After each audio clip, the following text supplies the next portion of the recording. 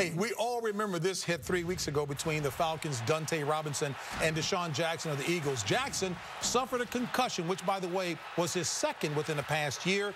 He will return to action today, Charlie, wearing a special helmet. So the question is, what's unique about this helmet? Well, it's manufactured by Schutt, and this is an exact replica of what the helmet is going to be wearing. Okay, here's the same model. Now, see the blue material in here? That is what's different about this helmet. It's called thermoplastic urethane, which Schutt believes does a better job of managing impacts than the traditional foam that's in helmets. Now, this helmet is growing in popularity. Last year, there was only 60 or 70 in the league. Now there's over 200 of players wearing them. And by the way, Dante Robinson, his hearing on his $50,000 fine, it'll be this Tuesday in New York. Switching to Chicago, to say the least, it's been a bad year for Bears quarterback Jay Cutler. So we've got an interesting matchup in Philly. Michael Vick and Peyton Manning. With more on the Colts-Eagles matchup, we send it out to Sal Palantonio.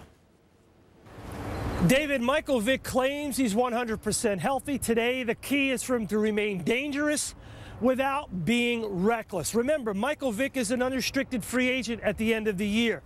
The key is for him to be healthy, be on the field, lead the Eagles to the playoffs in this 9-game stretch, and then there's a big payday on the other end. If not, all bets are off. Another guy who wants to stay on the football field today is DeSean Jackson. DeSean Jackson will be wearing the specially designed Schutt helmet, an AiR XP today. It has this special thermoplastic urethane padding in it used by the military to reduce the concussions due to bomb blast. Now, the interesting thing about this helmet is the AiR XP. DeSean Jackson could be using another Schutt helmet called the Ion 4D.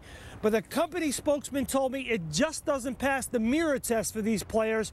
They don't like it because it's just too big and they don't look good, David. All right, Sal, thank you very much. Michael Vick, one of the big stories at the midway point of the season in the NFL.